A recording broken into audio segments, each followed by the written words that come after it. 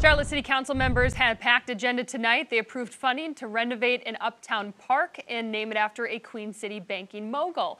Our chief political correspondent, Emma Withrow, joins us live from the Government Center to break down the highlights of the meeting. Emma?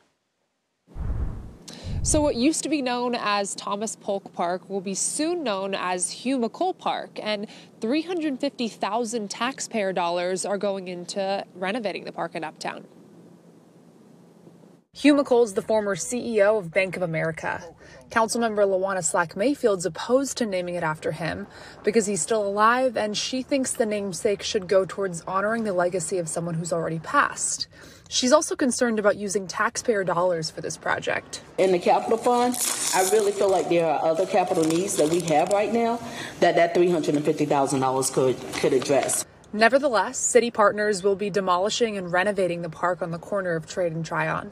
That was just a small piece of tonight's heavy agenda, though.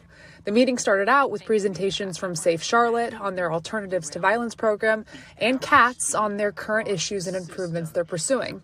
Some members of council were surprised to hear about a Blue Line light rail derailment that happened in May of 2022. So you just found out about this 2 weeks ago. I think I can speak for council that we didn't know about this. So that's concerning. CATS officials say the derailment was caused by a bearing, which is present on the entire fleet of 42 cars. To avoid additional issues, they're using technology that identifies problems with bearings before their failure. CATS is also increasing inspections and lowering the max Blue Line speed to 35 miles per hour. We are certain that we have mitigating measures in place, and we feel that the vehicles that are running, we can catch the bearing issue before it becomes catastrophic failure. Members of the public were given the opportunity to weigh in on the idea of lengthening council and the mayor's terms from 2 to 4 years.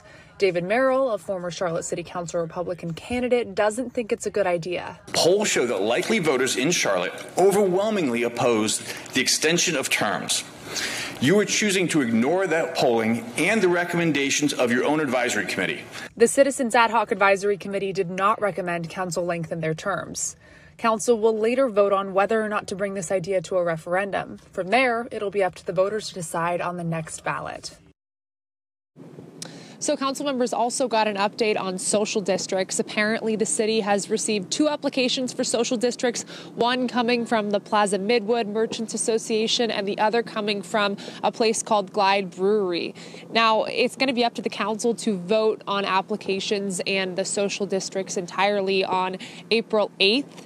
And then they're calling for a public hearing on April 8th, and then they're voting on that in May. They want to stick to that schedule. Councilmember Tariq Bakari stressed that tonight, that Charlotte's really well behind the rest of these major cities in North Carolina when it comes to actually getting social districts established. So he said to the council tonight, we need to stick to the schedule with that April 8th and that May deadline to actually get these in the works. But it was a long meeting tonight. That's pretty much all we got for now. Check our website, QC News, later on tonight for more details on this meeting. But for now, reporting live from the Government Center, Emma Withrow, Queen City News.